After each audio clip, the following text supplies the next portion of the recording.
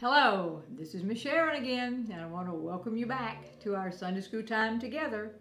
Always remember that God is with you and that your church family loves you. I have something exciting to tell you. This is the last lesson that we're going to record. We're going to come back to Sunday School and have Sunday School in our classes. Is that not exciting? Next Sunday, we'll actually see each other in person. Praise be to God. So this will be the first time, I wrote this down, this is the first time we will be back in Sunday School since March the 8th, 2020. It's been a long time. I'm really looking forward to seeing you. And because we're so excited about it, let's sing our Alleluia song, Praise Ye the Lord, and let's stand up on Praise Ye the Lord and see if old Miss Sharon can still do it. You ready? Okay, let's do it. Alleluia, alleluia, alleluia, alleluia, praise ye the Lord. Alleluia, alleluia, alleluia, alleluia, praise ye the Lord. Praise ye the Lord, alleluia, praise ye the Lord, alleluia, praise ye the Lord, alleluia, praise ye the Lord. And we have so many things to praise the Lord for. Our good homes, our families, our church, and the fact that Jesus is alive.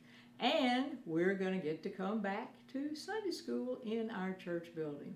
Praise ye the Lord. Now, let's light our Christ candle to remember that God, Father, Son, and Holy Spirit is with us right now while we're doing this lesson and with us at all times. God's with me while I'm recording it, and God's with you while you're listening to it, no matter when that may be. You don't have to listen to this on a Sunday. You can listen to it on Wednesday in the middle of the week, whenever you would like. I also want to say happy first Sunday of Ordinary Time for 2021. Yes, we are back in ordinary time, or almost, but Christ is risen. He is risen indeed. Let's pray. Jesus Christ was raised from the dead and lives forever. Now together let's say, Christ is risen indeed. Together, Christ is risen indeed. We rejoice that Jesus Christ is risen. All, Christ is risen indeed. Come, Jesus, and guide our learning. Christ is risen indeed. Amen. Now, let's look at our church calendar. We've been through the Easter season. The 50 days of Easter are over. Let me move this chair out of the way so you can see this a little better. So we're finished with the Easter season. Last Sunday we talked about Ascension Sunday. And Miss Jane, well not the last Sunday, Miss Jane did Pentecost last Sunday. Well, we have done Ascension Sunday, Ascension of the Lord Sunday. We have had Pentecost, which is what Miss Jane told you about last Sunday. What were we celebrating on Pentecost? We're celebrating the coming of the Holy Spirit, because we know God is Father, Son, and Holy Spirit. And now today, it says Trinity Sunday. This is a day that we do particularly remember, just like we did last week, that God is Father, Son, and Holy Spirit, the Trinity. Now, how can we remember that? How can we remember about Trinity Sunday? We can remember about the Holy Spirit coming, and lots of times we remember about Ascension. We think about Jesus ascending into heaven. Sometimes we have balloons for that. We have these red balloons for Pentecost to remind us of the coming of the Holy Spirit. Now, what could we make today that could remind us of Trinity Sunday? Well, of course, we could always use our trusty pretzels. Here's the pretzels. You remember pretzels were originally made to be praying arms. You know, people prayed, they didn't necessarily fold their hands the way we do. You know, today we pray like this or just like this. But there's a time when most people crossed their arms and prayed, and these were like the praying arms, and you would pray with your arms. And what this also did, so this is the pretzel, it's like the praying arms, because how the way these come up, and they represent Father, Son, and Holy Spirit. So what would be something that we could do to help celebrate Trinity Sunday? Well, why don't we make a pretzel? Now, it would be a good thing if maybe someday this week you could get some dough and maybe you and your family could make some pretzels. Or you could get some modeling clay or some Play-Doh, and what I really like best, this is model dough. I think probably all of you, except maybe the very youngest, have done model dough with me in this class or on Wednesday night. So why don't you get out some model dough? You can just pause the video if you would like, and go find some Play-Doh or something that you could use to make a pretzel. So we can remember, you can keep it around this week and remember about Trinity Sunday, and more importantly, you can remember that God is Father, Son, and Holy Spirit. So here we just roll it up like this. I don't know if that's the right length or not, but it's going to be about, and I will adjust it as it goes. So can they see my dough down here, Mr. Josh? Are we focused on the dough? Mr. Josh is trying to be kind and focus on me, but right now we need to go with the dough. We take it, we pull this one across like this, then we pull this side across like this, and then you adjust it to make it look the way you want to. And as you see, here we have the pretzel. Father, Son, and Holy Spirit. Then I'm going to turn it up like this. There's the praying arms, and there we have Father, Son, and Holy Spirit. So if you can today, try to do that, or someday this week, let's make a pretzel.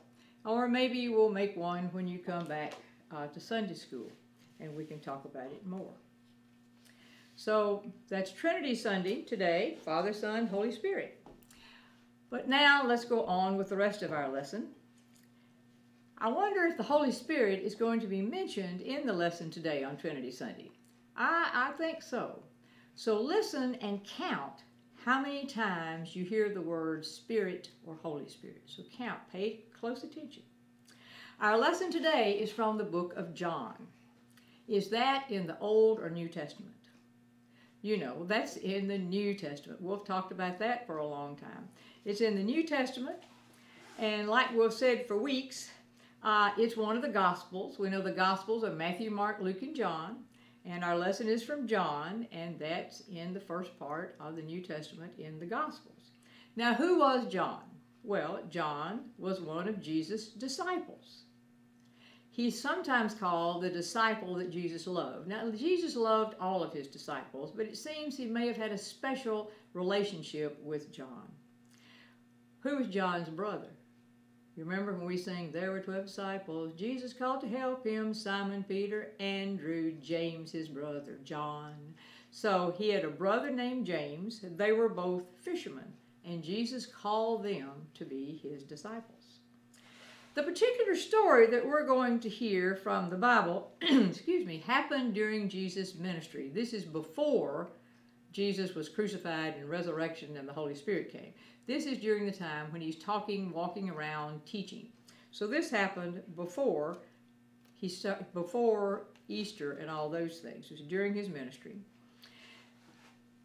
And before we hear our Bible reading, let me ask you a question. What's a good way to get to know somebody?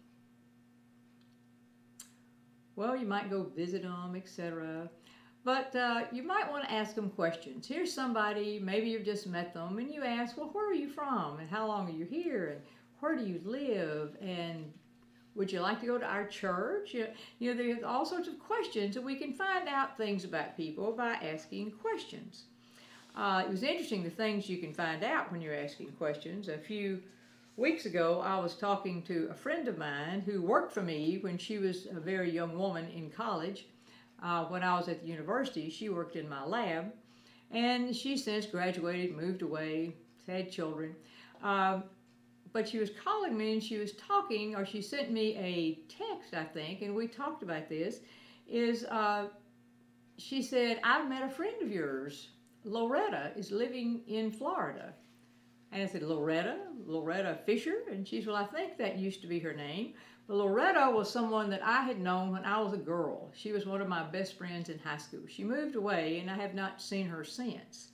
But as it turns out, she is living close to where Lisa's mother lives, and is a friend of Lisa's mother in Florida, and they happen to be talking And Lisa happened to mention that she had lived in Tennessee, and somehow someone mentioned the word Sharon. As it turns out, by asking all these questions, she found one of my long-lost friends.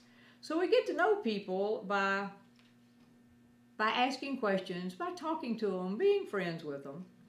Well, the person asking questions that we're talking about, our story is about a conversation that happened between Jesus and another man. And the person asking questions came to visit Jesus at night. I wonder why he came at night.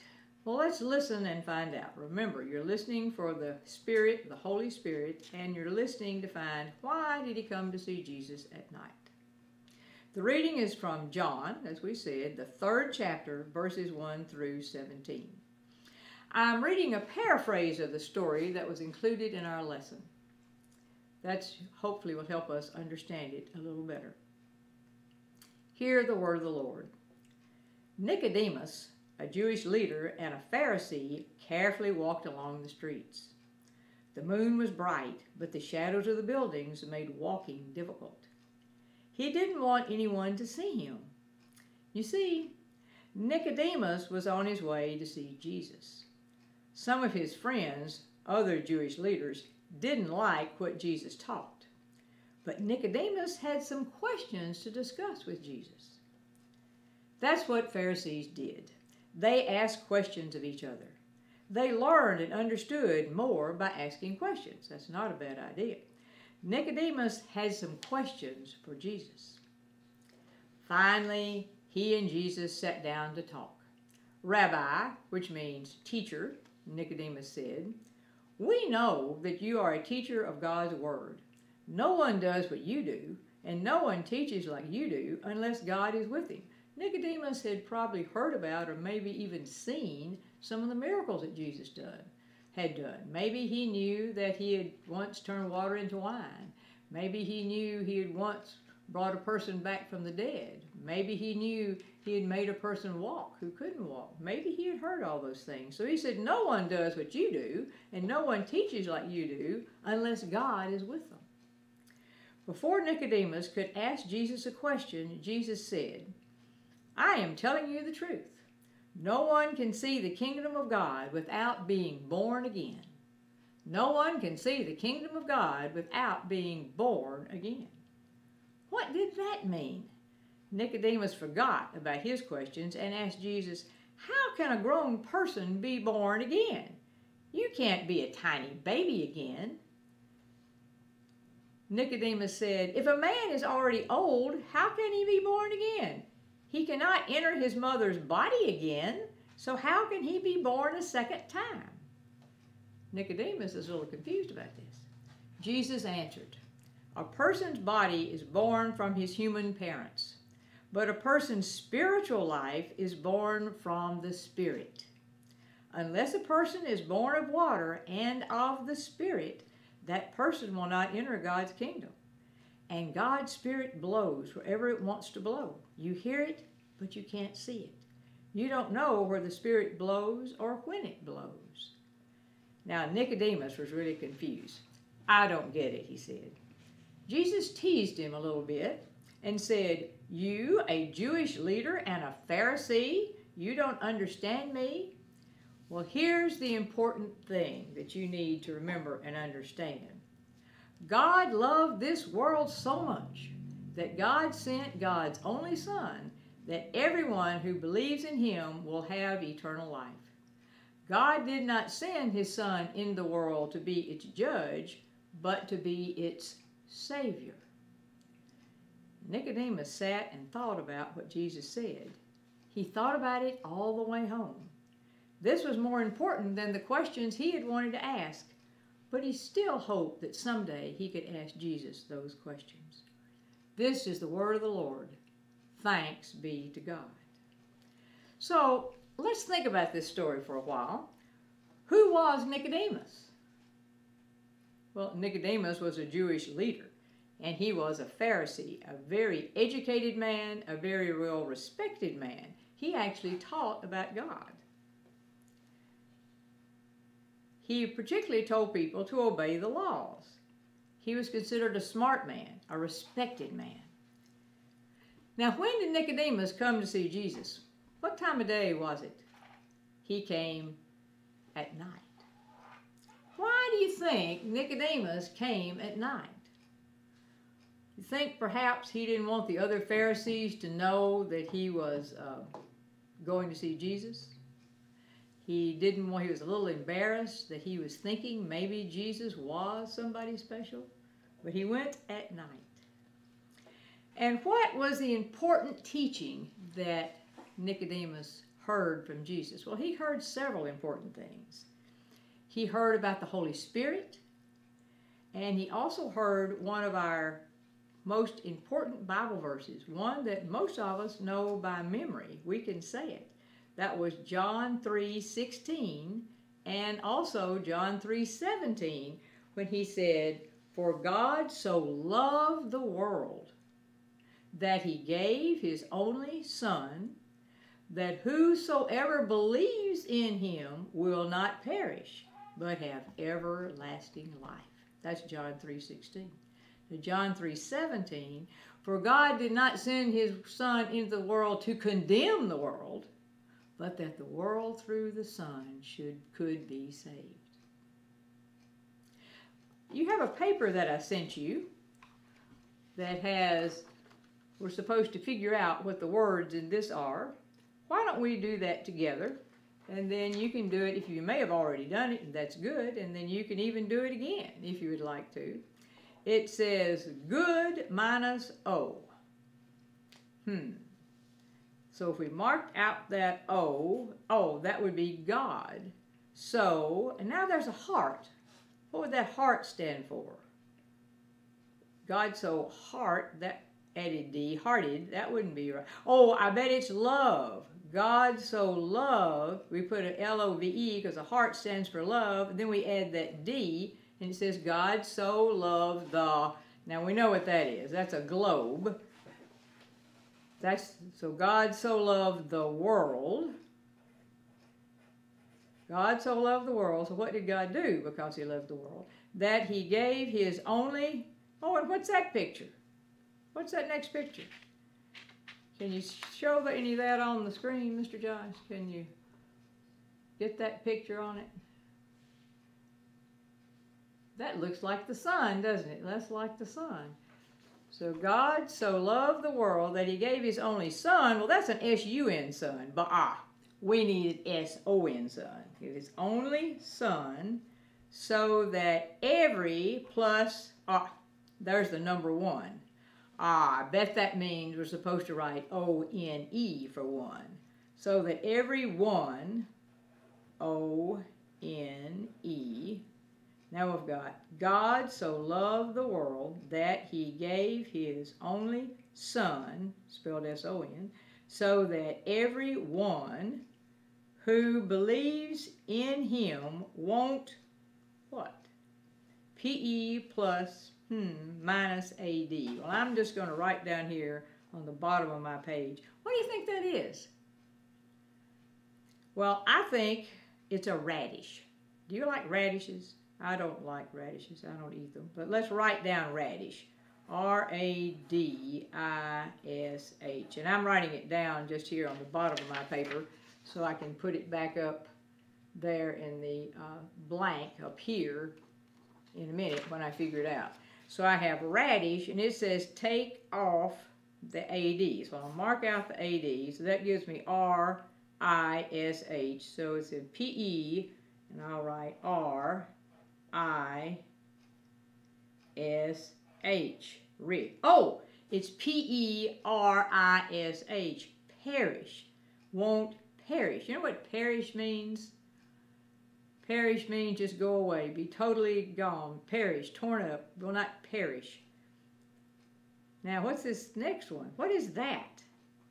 What is that? There's something on this little tray, on this little container, and they're cutting a piece of it off. Now, if I were drawing this, I would have cut it this way. It took me a while to figure out what that one was. But that's butter. That's butter in a butter dish. And they're cutting off a piece of butter. But I always cut off the butter like this, not across like that. But perhaps you all cut your butter that way, you know. So if we write the word butter, let's write it down here on the bottom. B-U-T-T-E-R. B-U-T-T-E-R, that's butter. And they say mark off the T-E-R. So we mark off the T-E-R. That means we would write the B-U-T-R. So that's the word but. God so loved the world that he gave his only Son, so that everyone who believes in him won't perish, but have eternal life. Okay, now let's read that together. You read it with me. God so loved the world that he gave his only Son, so that everyone who believes in him won't perish, but will have eternal life. So there it is. I used to know a song, but I wasn't sure I could think of all the words today, so we'll have to think about that a later time. Now, is Nicodemus ever mentioned in the Bible again? Well, here's the picture of Nicodemus. I'm going to send one of these to you, so by the time you're hearing this lesson, you could probably color this if you wanted to. Here is Jesus talking to Nicodemus. And is this the sun or the moon? Well, that would be the moon, but because he came at night, I think because he didn't want other people to see him. Now, we don't really know exactly where Jesus was when he came to see him, but we do know he came to see him at night.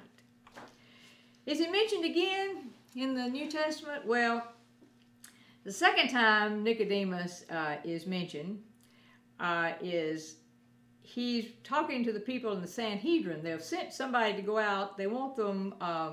the temple guards to go out and get Jesus and arrest him. And Nicodemus, but the temple guards come back and they didn't arrest him because they heard him talk and they thought, boy, this man says good things. But Nicodemus was there with them and he said, our law does not judge a man without hearing him. We can't judge him until we know what he's done. So Nicodemus does not want them to go arrest Jesus. And he takes up for Jesus. Jesus is not there. They didn't arrest him. And he's telling the other Pharisees, no, we can't just arrest a man. We really don't need to arrest him. And they said, are you from Galilee too? Study the scriptures.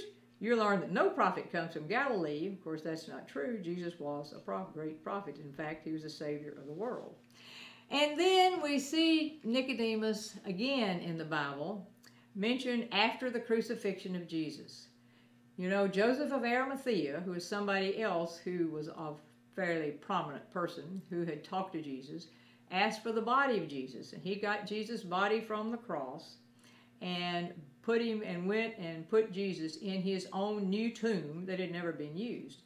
And Nicodemus was with him, and Nicodemus went out and got all the spices to put on Jesus' dead body.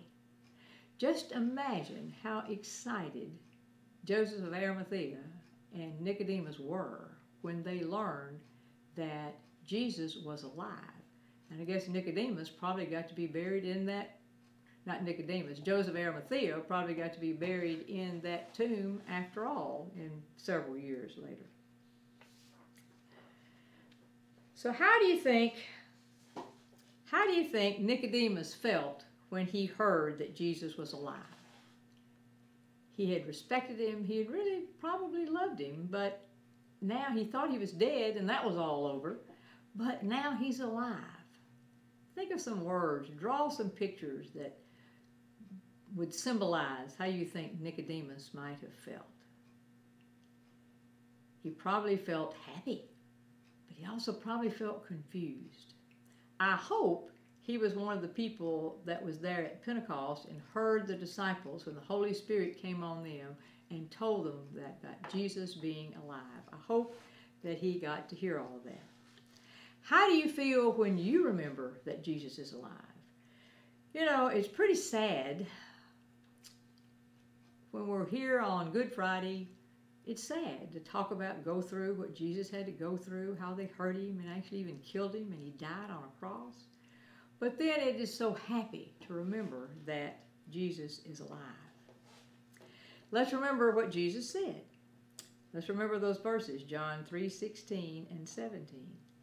For God so loved the world that he gave his only Son, that whosoever believes in him will not perish, but have everlasting life.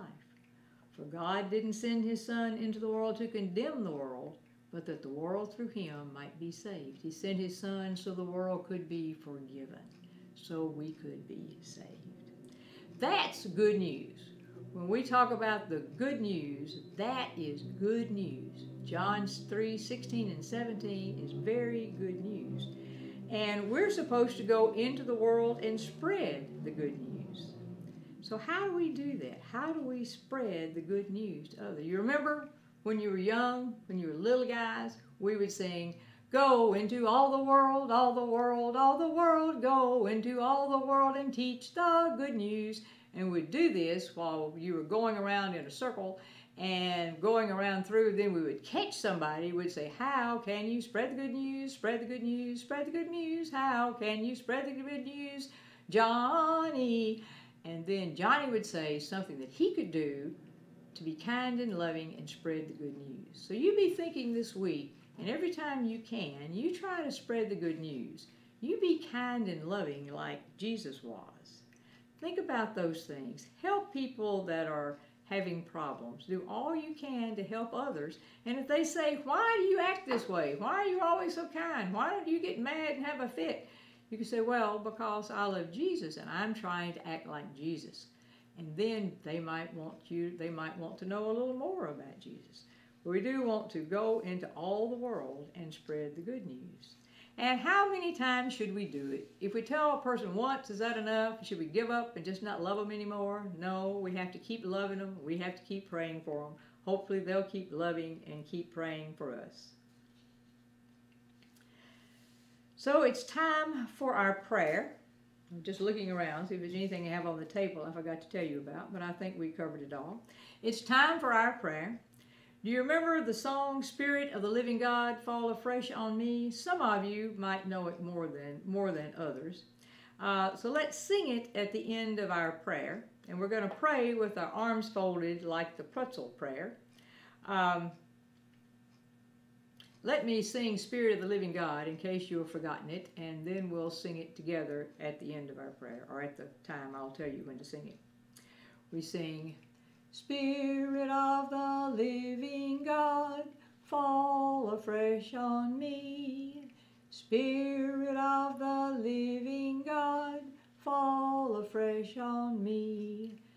Melt me, mold me, fill me, use me. Spirit of the living God, fall afresh on me." Now that we've gone through it twice, maybe we can remember it during our prayer. If not, just sing along. God knows what you're thinking, what you're meaning. And while we pray, let's pray with pretzel arms. So everybody fix your arms like a pretzel, do the praying arms, and bow your head. Let's pray together. Loving God, we are happy to be called your children. Help us to live as your children this week. Open our eyes to see the blowing of your Spirit among us and through us. Now let's sing. Spirit of the living God, fall afresh on me. Spirit of the living God, fall afresh on me. Melt me, mold me, fill me, use me. Spirit of the living God, fall afresh on me. In Jesus' name, and everybody said, Amen. Christ is risen. He is risen indeed. Now, go into all the world and teach the good news, remembering that God, Father, Son, and Holy Spirit are always with you. Goodbye. Remember, I love you. Should have said